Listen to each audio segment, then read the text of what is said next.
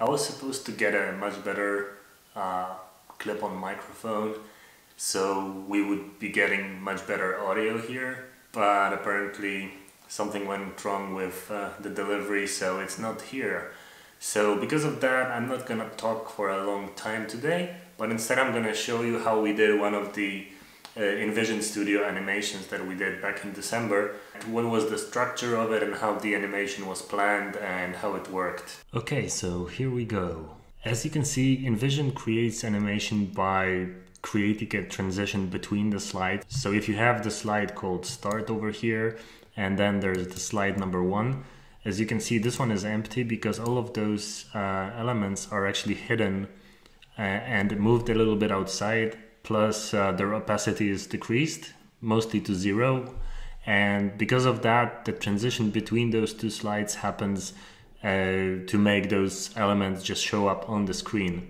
And you can also see that the characters are somewhere here, here, and here. And they just slide in from the bottom and from the sides a little bit to create the animation. And then the next stages are basically moving both the characters a little bit. So the character that was here is now behind the screen on this one, somewhere here. And all the other ones, first of all, the one in the very center enlarges a little bit, so it kind of gives it more focus. And the rest moves a little bit to the background. And one other nifty effect here is that the background itself, the mountains in the back, are moving slightly slower than the characters to create a nice parallax effect. And this animation is happening without user input, so it's basically just QuickTime events. And yeah, it just rotates.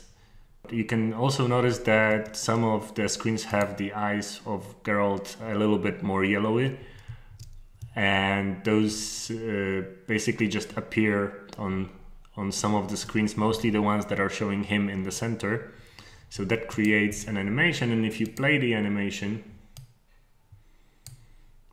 it looks a little bit like this. So a very simple parallax scrolling with a predefined presets, but it creates a very nice effect in the end.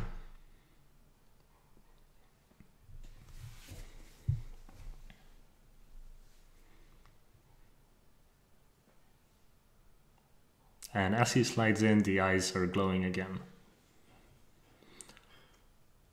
Okay, so this is it for today. This is completely non-interactive. This is just a way to show that you can do pretty complex animations using raster images in inVision Studio.